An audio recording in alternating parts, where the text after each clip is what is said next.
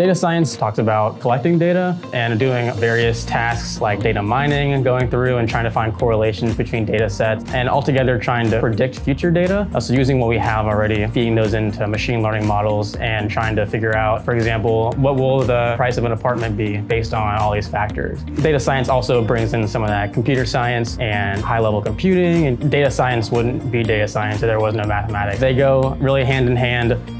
The fact that we have a really diverse faculty who are experts in a lot of different things, but also we have these kind of focus groups which help guide students in the direction they want to go in is really helpful for students to be successful in their careers. I think that FSU offers a unique opportunity for being exposed to a lot of stuff, but also having the opportunity to specialize really intensely. We have really a good amount of data science specialized people in our department. They bring a lot of knowledge, very, very smart people. Every professor I've had, they really know what they're talking about. And if you have a question, they're more than happy to answer those questions. However, they ask a lot of you, and a lot of things aren't going to be answered for you. And that's your job as a graduate student to prove to them that you can figure it out.